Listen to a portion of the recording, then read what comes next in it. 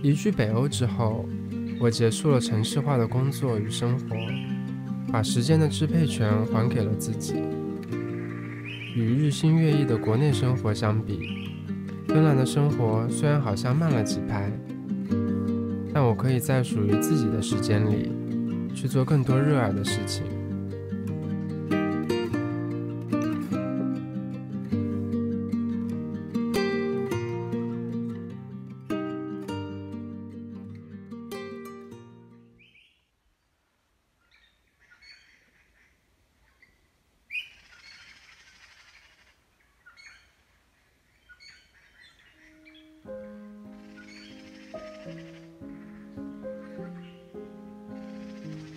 以前我总觉得打理一个院子需要耗费不少人力物力，是一件自己不可能完成的事情。后来发现，其实并不是所有的植物都需要过度的呵护。比如芬兰的浆果灌木，就是我们院子里最让人省心的作物。它们不像种植蔬菜那样需要定期浇水施肥，只要耐心等待夏季的几场大雨，到了7月末，灌木的藤枝上自然就结满了果实。不过，收获这些果子，则是一件非常需要精力的事情。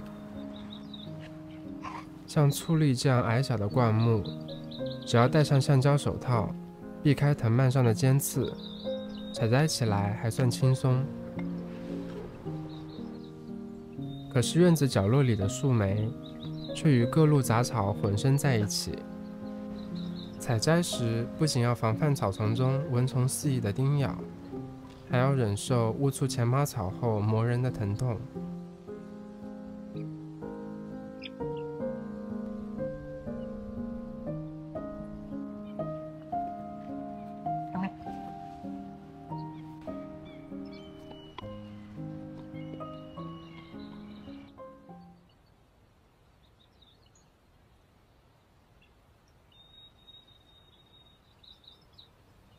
抓上一把浆果，直接放进嘴里，是新鲜浆果最好的品尝方式。如果觉得稍显乏味，也可以挖上几大勺希腊酸奶，配上蜂蜜或者香草砂糖。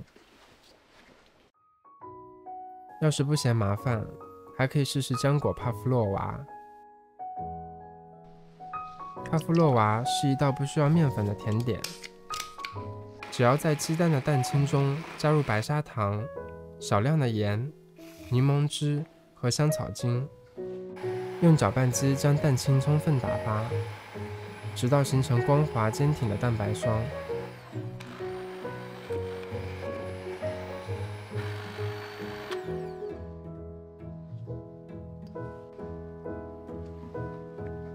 烤盘中倒入做好的蛋白霜，再用刮刀整理出想要的形状。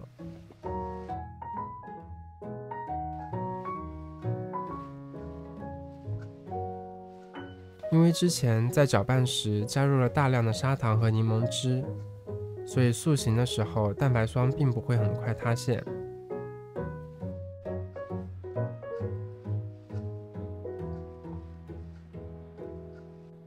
多余的蛋白霜还可以做成小的蛋白糖。最后将塑形好的帕夫洛娃推进烤箱，120度烤至90分钟。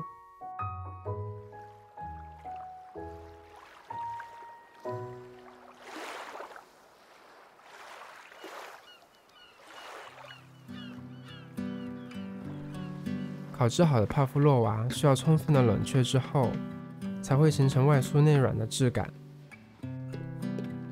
浆果帕夫洛娃的最后一步，需要用勺子将中间稍稍挖空后，填入浆果和奶油，用今天新摘的浆果装饰后就完成了。